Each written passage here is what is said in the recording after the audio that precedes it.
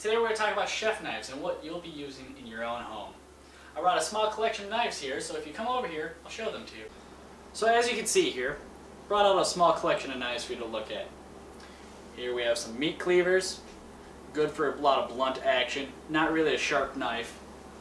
We have the sandukus, we have some ceramic knives, some meat cutting knives, which scimitar, used for cutting large primals of meat, or just large chunks, more for the big game hunters. Fillet knives, you got a flexible fillet knife, best for fish, and then you got a firm fillet knife, one that doesn't bend, used for beef, pork, and other meats. Bread knife, easiest way to cut bread, no doubt about that. Carving knife, great for the holidays. Some set of Asian knives, which we'll go more over when we talk about sushi. Paring knife, which is a necessary one to have in the kitchen for the small work. A tournet knife, or bird's beak. This is used for a specific kind of cut. You don't have to worry about that in the home. Steak knives is a necessary must, especially if you're a meat eater. Utility knives, which is the nice in-between from the paring knife to the chef knife. And then you have the chef knife, by far the workhorse of the kitchen. So the first thing we're going to look at when buying a knife would be the metal, the blade itself. Most of them come in stainless steel, like this one here. Usually the straight blade, otherwise they can come as serrated, and gratin edge, which is just tiny little divots along the blade, so that way it helps food not stick.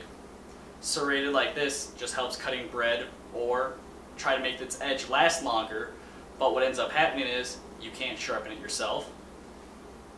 Carbon steel, which can discolor over time if you don't properly take care of it yourself. You just rub a little bit of mineral oil on it to help it not change in colors. As you can see here, this one has a wood grain edge, if you can see it at all. More of just a decoration. And then now the new thing, ceramic. Ceramic can actually be sharper than the metal knives, but they become more fragile. If I took this and smashed it right on the edge of the counter, shattered in a million pieces, and it'd be useless. And you also cannot sharpen this yourself. You have to send it to a manufacturer. So now let's look at the handle. Right here you have the classical wood handle. Problem with this is it can have bacteria grow in it and eventually will warp and come off of the blade. You got the metal handle, nice and shiny, doesn't have much for grip. Plastic handles, which is used in commercial kitchens, which are cheap and inexpensive and can take a beating. You have the more classical, more modern 3-rivet handle, very durable. And then you got the new fancier models, which is a lot like the 3-rivet. Me, myself, I tend to go for the 3 rivets. Classic and durable.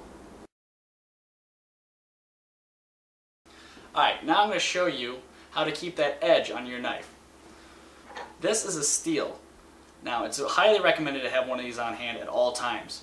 What it does is it does not sharpen your knife. Remember that. It only helps to keep it sharp. Now, before you use your knife, it helps to give it a few swipes. The safest way, put this on the table. You can put a towel underneath to prevent it from slipping. Take your knife, put it at a shallow angle, and run it down on each side 3-4 times, and it'll help between tasks to keep this edge sharp. Alright, now we're going to show you how to sharpen it. First off, I prefer the whetstone. I got one in here, soaking in some soapy water. Just let it soak for about 10-20 minutes. Some of them come with a little rubber holder, otherwise you can use a kitchen towel. Go ahead, pick it out. This one has 2 grinds, a coarse edge and a smooth edge. You want to do the coarse one first. Get that out of the way. So you got to remember to do this at a shallow degree angle. And you'll start at one corner near the heel here, and you'll run all the way across to the edge of the blade. Then you do the other side, same way. And you do that 3-4 times until you can actually feel that it's starting to get a little sharper. Then you go ahead, you'll flip this over, and you do the same thing.